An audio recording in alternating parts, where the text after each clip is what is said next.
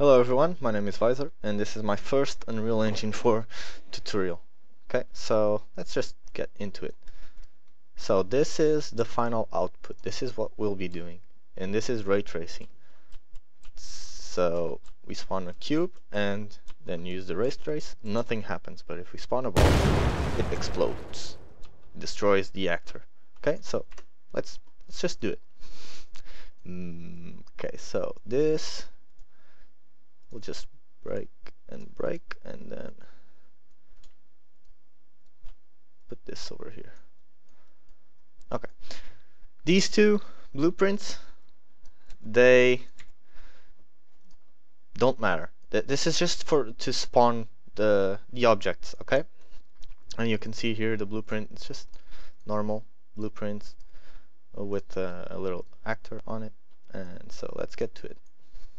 So first thing you'll need is a box trace or a ray trace. There's no difference except one's a line and the other one's a box, you know. So let's just use the box one. So just write box trace. Okay, box trace for objects. Okay, and now we need, let's look at this. So we need a start and an end. This is the size of the box. So let's just put 25 so we can actually see the box. And the draw debug is the little lines so you can see where the the trace is. And so start and end. I already have two objects, start trace and end trace. So let's just connect them. Create a reference. Okay, and now you need to get world location. Not rotation. Get world location. Okay, and then start, we just duplicate this and then come over here, pick up the N and create another reference. Okay, so and plug this in, can't forget that, and plug this one as well.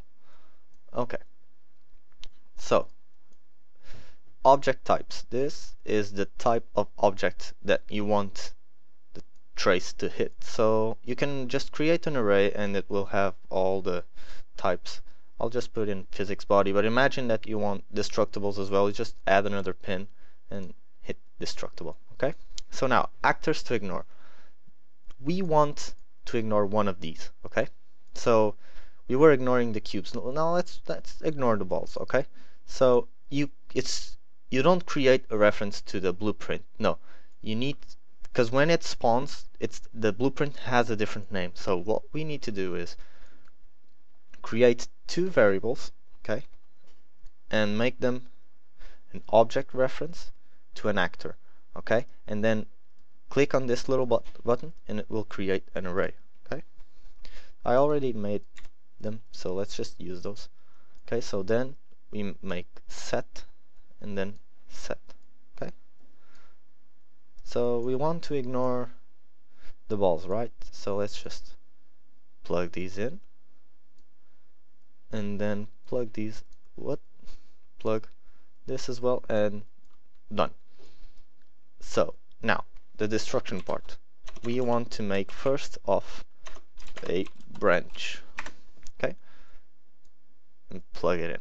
That's the condition. So if it hits an object, we want to destroy it. Okay, bad typing is bad. And after destroying, we want to spawn an emitter, and then let's just select the explosion. Okay, and then we play sound at location. Okay, and then the explosion sound. So now we need to put the location and the object. So let's just, from the output hit, let's just write break. Now nothing will show up. We have to uncheck the context sensitive, and up here we have break hit result.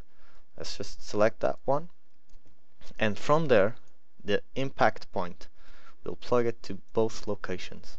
Okay, and that's the location where it destroys the actor.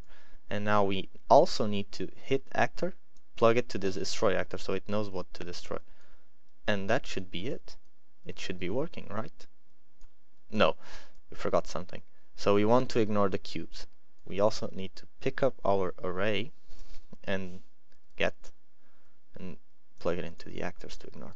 So now let's test it out. Let's just hit play. So now, if I spawn a cube, it will explode. But if I spawn a ball, nothing will happen.